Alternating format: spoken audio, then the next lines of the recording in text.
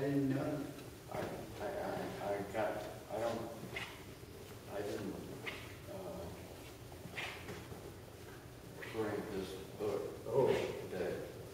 See, you can look at the camera. See, look. Yeah.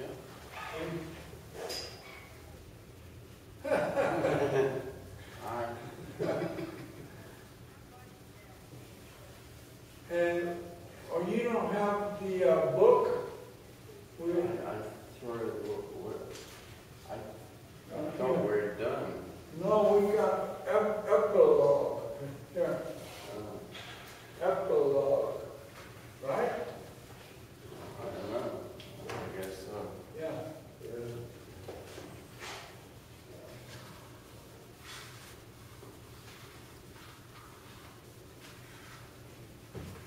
That's what it looks like. Okay. So, epilogue. Okay. So, here I go. I'm going to start the epilogue. There it is, right there. Okay? Look. Epilogue. I can do it. No, I'm going to start this time. Okay? You're cheating. You're cheating. Well, it's just this make people like it. All right. All right. Epilogue. Those urchin diving days will be a part of me. And I look back on that period of my life with great fondness. More importantly, though, are the wonderful memories of the crazy, hard-working, and fun-loving cast of characters that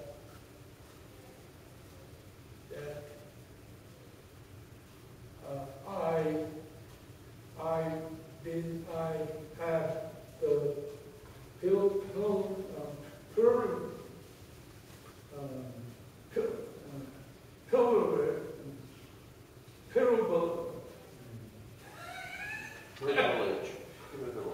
privilege of knowing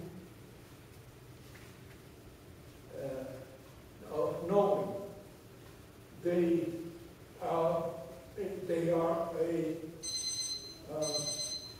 unique group of individuals, and I feel with pride when I think of them. Okay? I tried a few things after retiring from diving, but within a year realized I was unemployed. After skippering boats, breathing compressed air, and swimming with sea monsters for all those years, I found it impossible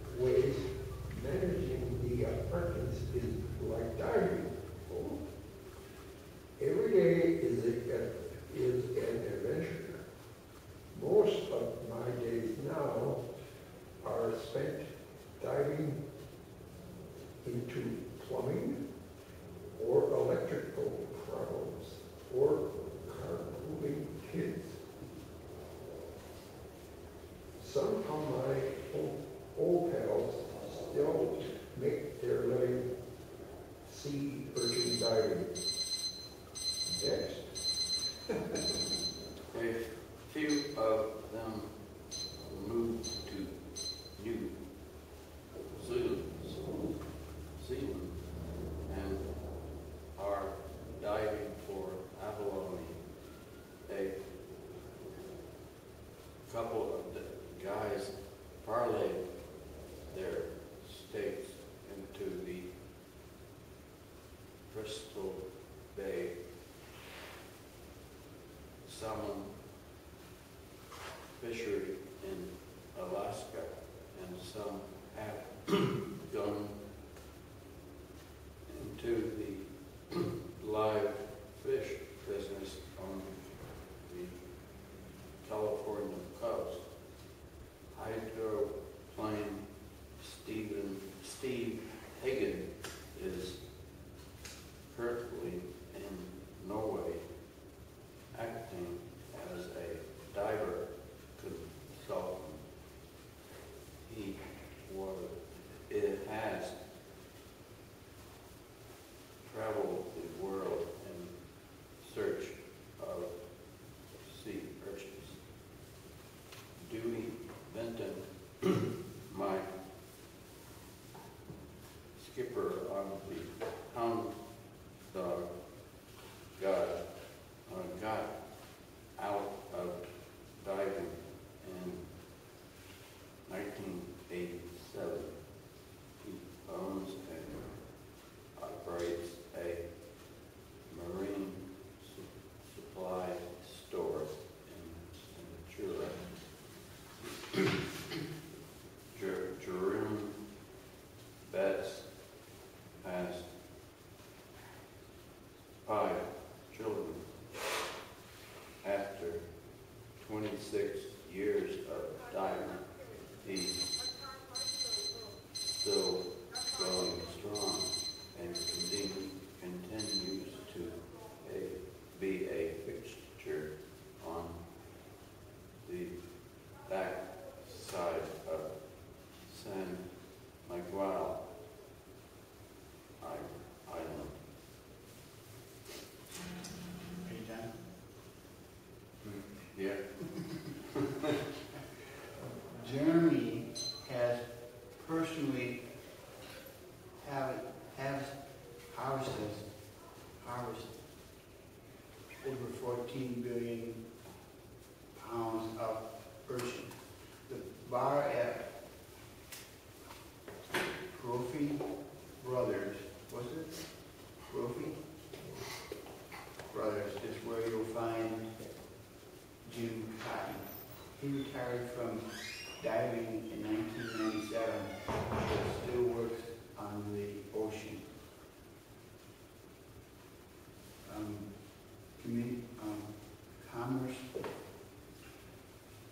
Commercial fishing for halibut, but no wife or kids.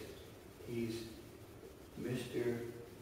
Low Overhead and dives on his boat, which he named after his favorite windsurfing spot. Diamond? Alama. Who is it? Alama is the name of Alama, the name of a place, but it's really famous for the surf in north of Port Conception. Okay, you want to know that. Mark Evanknife, never off, is urchin diving in southeast Alaska, and I know him.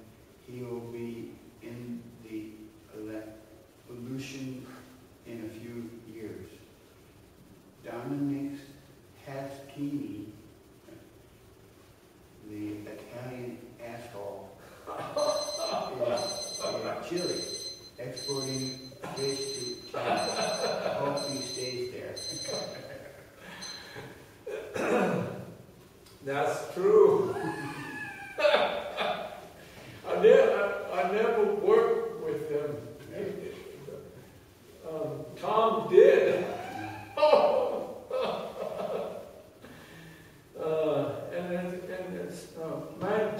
my friend.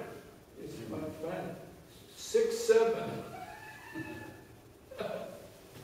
Is it 6'7"? 6'7", yeah.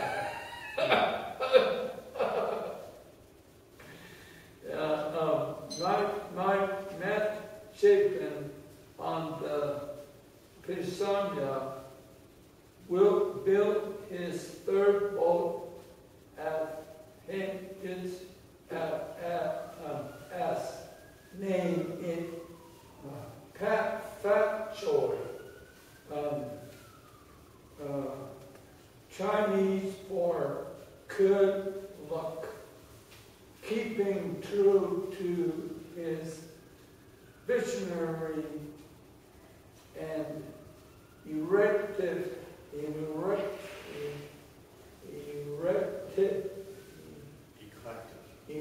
Yeah.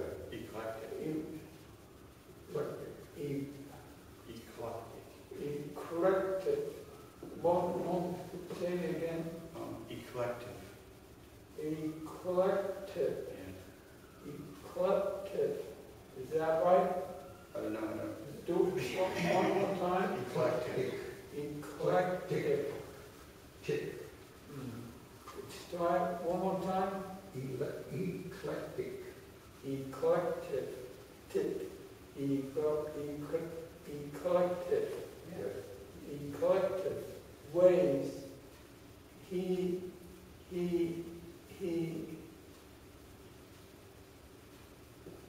cut a hole in the stir so it would be easier to dive onto. He even painted eyebrows on the boat, on the bow to help find his way home to the dock. I bet. Okay. Okay. Robin Brown, with whom Jerome and I too much Arrowhead, took a brain hit during a deep dive. He went blind temporarily, but has since recovered. Hey, you know, I was there. Yeah? Yeah, I was there. When he was blind? With Yeah. I got off the boat and then he went blind when he was diving. Yeah. Yeah. You blacked out? No, blind, couldn't see. Really? Yeah. That's What? bad. What caused it? He was diving, but he was taken. It was diving, and okay, let's say 60 feet is 60 minutes, right? Right? He was driving 180 minutes. That's not good. Oh, yeah. That's not. He could die there. Yeah. Right? Yeah. Andreas, the Spaniard, is back on his feet and thinking of new ideas. He's building a new boat as well as trying to start a restaurant. We had a conversation last time I passed through Santa Barbara, but I couldn't understand what he was saying. He was talking in Spanish. but it was very bored. Even I can't understand him. Especially now. Yeah, well, He's damaged. Right? When the prices on the North Coast took a dump, Ron Elliott tied up the GW for 7 months, but he was lonely. He missed his friends. He bought an underwater video camera and returned to his home, the Faroe Islands, where he has spent hundreds of hours up close and personal with Mr. GW himself, making old movies. Doug, Derek, C, and I lived together for 10 years. Our adventures were some of the best times of my life. Doug took a central nervous system hit in 2005 while diving at San Clemente Island. He was paralyzed from the waist down, but after 12 chamber treatments, he partially recovered at 44 years old now. He now walks with a limp and has lower extremity numbness. Several of us didn't make it financially. One of the more successful divers I knew had 2 boats, a beautiful home on a golf course, and a prime chunk of land in Central California. In the mid 80s, he was pulling in over 200 grand a year.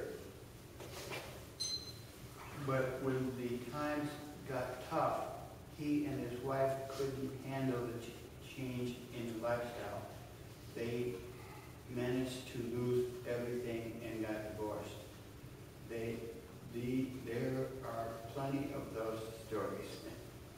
As per the wishes of Ween's family, the Florentine Marie has passed to Ward Monteya. He and Steve Stickner worked together for several more years, and then part company. But the terrible events of December 9th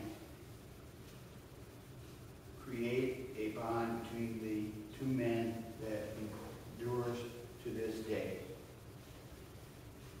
After I've been retired from the Although I've been retired from diving for several years now, I still in my blood, and I guess it always will be.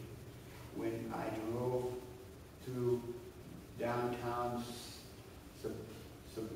Sebastopol and see the flag of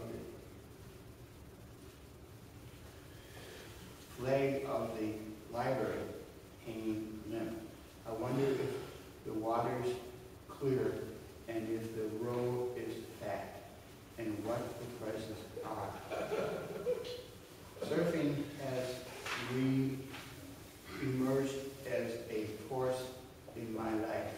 I dragged my family down to Mexico or Central America every winter for some tropical waves.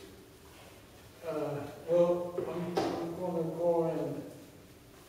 and I think that's is enough. I'm gonna go video. So I want to say, let's all say goodbye. Bye. We'll just do it until he comes.